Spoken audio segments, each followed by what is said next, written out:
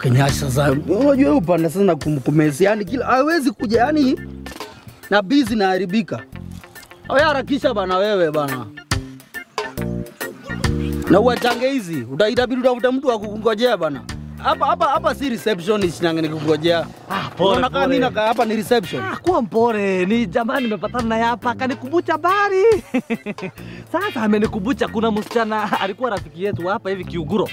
Tulipeleka hapa Kiuguro hapa bypass. Hapo bypass. So tulikuwa tunampeleka mahali na huku hivi Daragwa. Unapeleka nani? Mzee wake, si yeye. Sasa msichana ni rafiki yetu lakini tulikuwa tunapeleka jamaa wake. Lakini Kenyashi sasa wewe kwani si sasa ulikuwa pande gani? Si nilikuwa saidi ya mjamaa. Msichana hiyo. Ni sawa. Sasa sisi ndio hao tumetika barabara. Tumeenda paka wapi? Daragwa. Tukufika washa tupige mahoni, tukapiga mahoni, tukaiba. Sisi tujui kwa nini watu wataki kutufungulia gate. Tunaulizana kwa nini wataki kufungua gate? Labda mkuu mmetoa tax. Tulikuwa paka tumeshota. Bana lazima mtoe tax ndio ile gate ifunguliwe. Ndio nakwambia already tulikuwa tumetoa. Lakini wataki bado kufungua. Sasa kamuzee kamoja kakatoka hapo nje kakasema honi bado hazitochi. Endeleeni kupiga honi. Tunachindwa shida yenu ni nini? Na already tumepay tax. Haya sasa labda mzee alikuwa na message nyingine ya honi. Sasa ndio sasa tulia sasa inakuja. Ndio sasa after tumepiga ndio kamuzee kakakuja nje kakatuambia. Sasa nyinyi huyo msichana mwenye mumeletea mahari alikuwa already ameolewa na alikuwa already ametolewa mahari.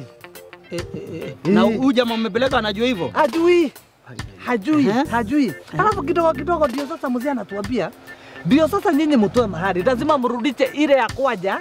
Ndio sasa na nyinyi mtoe yenu. Na mahali alikuwa ameolewa alikuwa na watoi. Tulia. Watoto walikuwa na wangapi? Wamefichwa kwa shosho. Wako kwa chocho. Alafu kitu wanaharibu kabisa ate watoto hizi ni stur. Wanaita watoto stur. Hata hizi stur lazima sasa rorajio mlifanya ama ilikuwa aje? Hatukufanya. Mzee aliamua washe ikae. Akasema wasichana wa Nairobi no way. Sikia nikwambie kitu. Nashinanga nikiwachanua maboys amonisikizangi. Ukipenda mtu hapa town. Yes. Mpendane mfanye dates, sijui out, sijui nini, mmemove pamoja. Fanya kitu inaitwa background checks. Umeshika? Kuna ile ukitaka kuapply kazi mahali kama kwenda majuu, unaenda DCI, unapata nini? Wanakufanyia investigation. Good conduct. Investigation. Sawa. Ndio?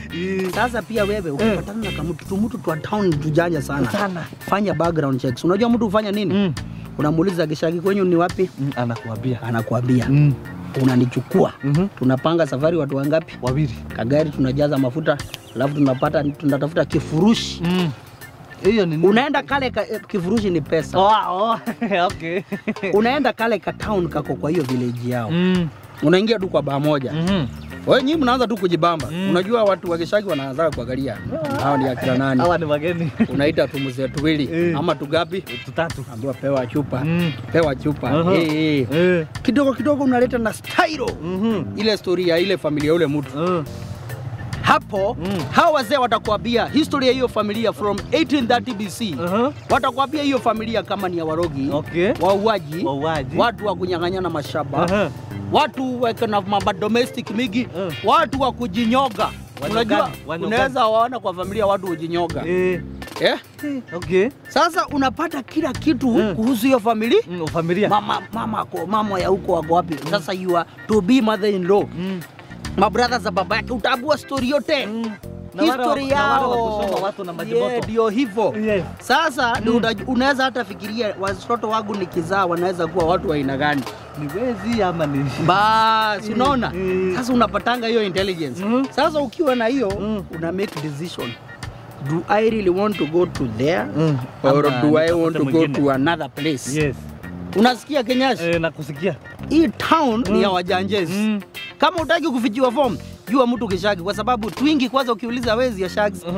Sisi unajua tuendagi shags sana.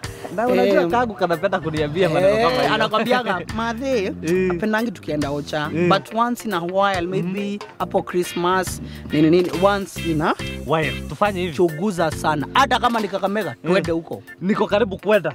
Nitakutafuta twende huko. Ni wapi? Bado nitajua, sijajua bado hajaniambia bado. Uko na list kubwa. Kuja tukusaidie hiyo list haina shida. Lakini background check up.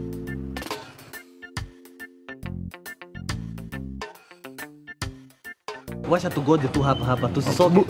Bujeki yule mtoi. Ahuri anakaa ameenda kununua maziwa. Wewe ni nini? Wewe mtoi tu amke atume maziwa asubuhi. Uone kana kaka amedea maziwa. Huyu atanunua selector si ungoje. Ngoje. Unajua wewe uniaminingi. Acha ngoja uone. Haya, tuwekelee do. Haya. Ekelea do. Ekelea do. Hakuna kuwekelea. Ndio hiyo amenunua, amechukua selector. Na nisitwende. Uko poa? Unaitwa nani? Bena. Unashtuka tunakaa kora lakini unakaa mkora, si ndio? Mimi na huyu nani anakaa mkora? Nani anakaa mkora? Ati mimi. Hii mkate inaitwa aje? Selector. Mnanunuanga kwenye? Mnanunuanga hii selector ama mnanunuanga ingine? Hii. Hii ndio mama kutuma. Nani amekutuma saa hii? Sasa wewe tunataka sasa kwenye wewe utakuwa hero. Sababu ya kutumwa kama mnakulanga hii tutawapatia nini? Mkate biri kila siku. Mwaka mzima. Sawa. So home ni wapi? Hapa tuende utuonyeshe. Twende tuone.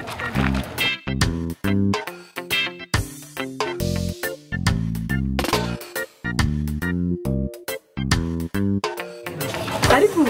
Sasa madhi. Bari sana. Sisi ndio tumeletwa na kijana. Tumetoka huko kwa selector. Hapa mnakulanga selector ukweli? Tunakulaga hii kila siku. Na huyu ndiye anatumanga kwa duka? Lazima ndiye anaendaga. Sasa leo ameleta bahati kwa nyumba. Kabisa. Sasa tunataka tuwapatie 1 year. Mwaka moja. Kila siku bado sijamaliza kila siku mkate biri white na brown. Ndio. Nimefurahia huyo ni Mungu. Huyo ni Ndio. Sasa tuende tuke hapa chini.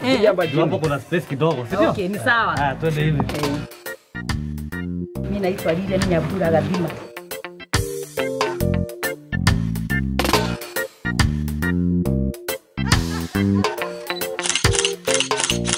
Selector inatosha.